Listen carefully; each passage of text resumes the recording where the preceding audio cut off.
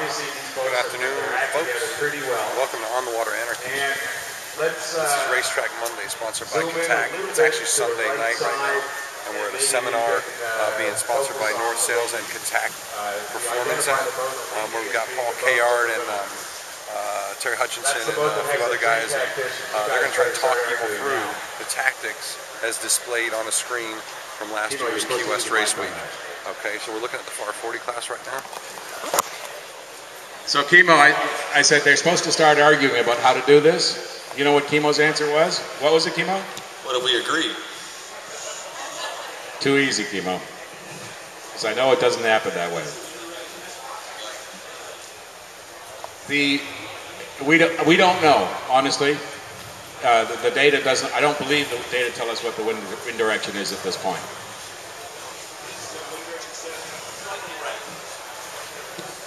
Okay, so we have, as you can see, 34 seconds. You see the elapsed time tool up in the top corner.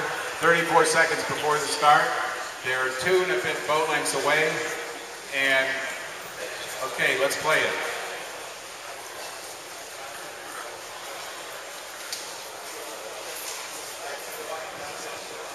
Kimo, head up, head up.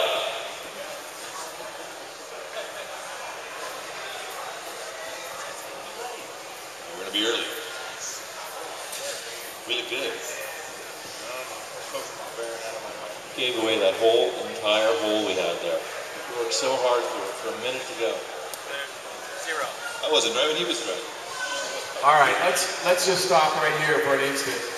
All right, Kimo and the tactical team, what are you going to tell your helmsman right now with this start? What words are coming out of your mouth? I will keep on going starboard as much as possible, retaining my position from leeward. So you're protecting against the boat to lures, trying to maintain as much height as you can. Keep on going starboard at the moment. So Terry, have you found twins yet? Yeah. You gotta zoom out a little for me though. Can you? Yeah, Steve. Yeah. So that's a pretty good start there for us underneath the pack. You know, there's a pretty good group to windward, so you're liking that situation very nicely. A little bit on the Prince to windward of us, and obviously going a little bit faster. So at this point, just settling in the hiking and seeing how the situation is going to start developing the windward of us, because we have a pretty nice start with everybody in the leeward. Can we see where Neroni is for a moment? Maybe zoom in one. She's in the right group.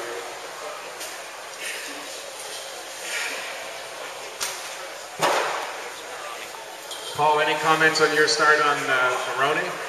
Yeah, I think that's a really good start. We've got plenty of gauge to leeward, and the guys to windward are pretty tight on the hip.